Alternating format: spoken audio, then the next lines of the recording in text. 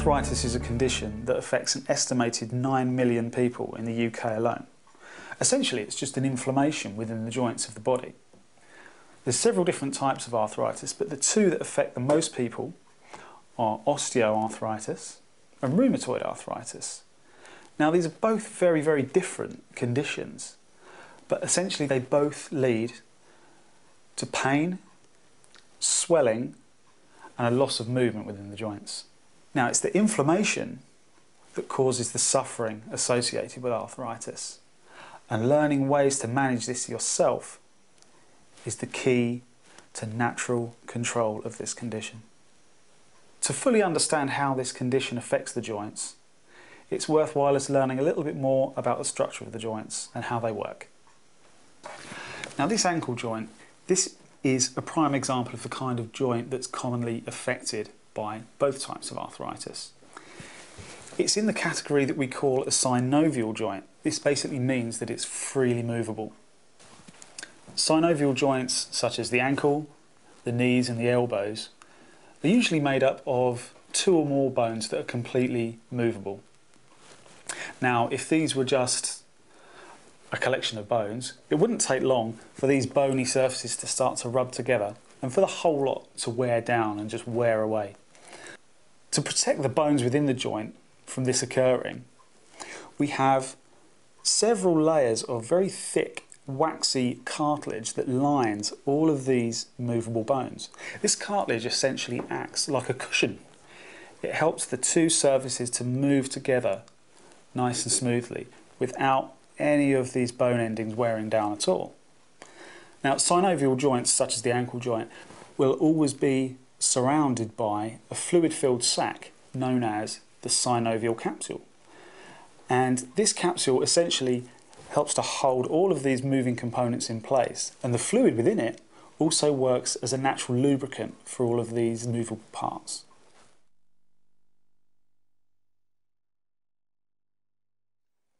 Osteoarthritis, also known as degenerative arthritis and degenerative joint disease, is essentially a mechanical breakdown of the articular cartilage. This is the cartilage that I spoke about that lines all of these bony endings. It's the natural cushioning for the movable parts within the joint. Now, clinically, this will present itself as stiffness, pain, and a certain degree of swelling within the joint. Now, as I mentioned earlier, these movable parts within the joint are covered by a waxy, protective cartilage to actually cushion the two ends of the movable parts of the joint. Now, if this begins to break down, before long we actually get areas of exposed bone. As soon as that starts to happen, you've essentially got two bony surfaces rubbing together. That in itself causes stiffness and creaking in the joint. Now, if small chips of bone do actually start to come away, they can start to float around within the synovial sac. When this happens, this triggers a bit of an alarm response from our immune system, and suddenly we get a rush of white blood cells starting to attack those small chips of bone, and swelling starts to arise.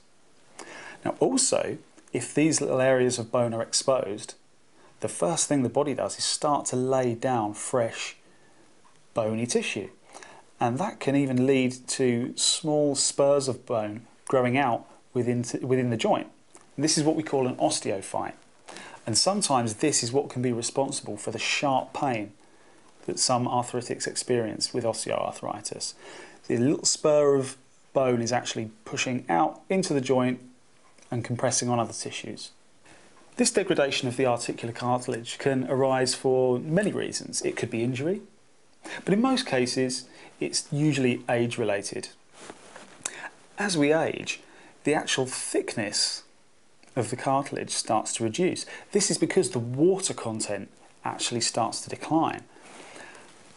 There's several compounds that we produce in our body naturally that actually control the level of moisture within our cartilage.